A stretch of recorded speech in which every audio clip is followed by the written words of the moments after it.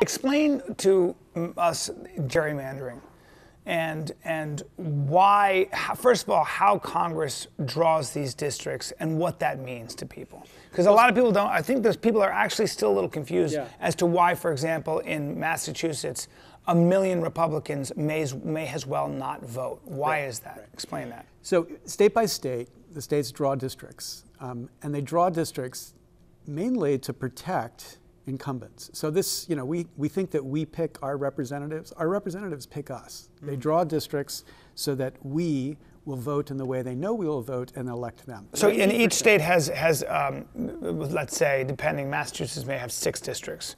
And that means that they have 6 congressmen representing Massachusetts. And so they draw districts so that 90% of Congress, literally, not an exaggerated 90% is a safe seat. Meaning if you're a Republican in a safe seat Democratic district or a Democrat in a safe seat Republican district, you know your congressman doesn't give a shit about you because you could never matter to that congressman. So in Massachusetts, exactly right, 1 million people voted Republican. We don't have a single Republican congressman from Massachusetts. 1 million people voted for Donald Trump.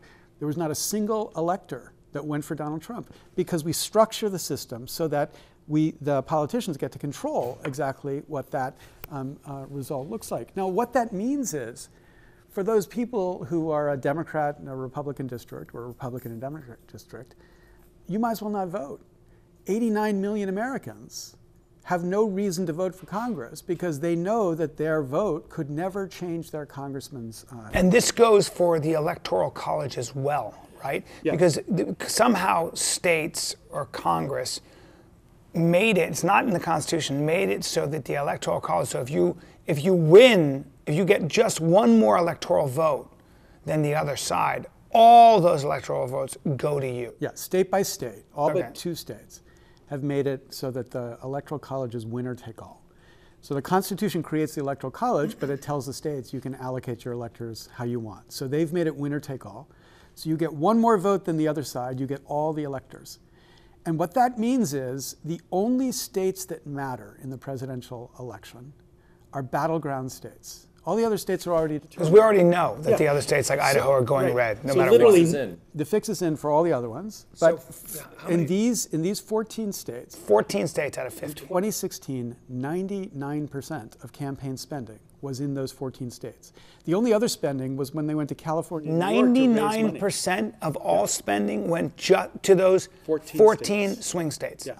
That's unbelievable. So that means if you don't live in one of those 14 states, you don't matter to the presidential candidates. And what we can show is that those battleground states get more money per capita than non-battleground states. They get regulations bent to make them happy. When Donald Trump said he was going to end the offshore drilling restriction, within 24 hours, Florida had gotten a waiver. California couldn't even get a hearing because, of course, nobody gives a shit what California thinks. They're not a swing state. But Florida is one of the most important states in the presidential election.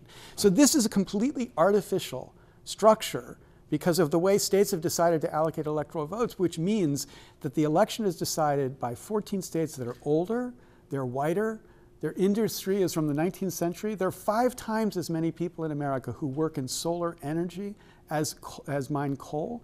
But you never hear about solar energy in a presidential election because they don't live in battleground states. What you hear is about coal miners because coal miners live in battleground states. God.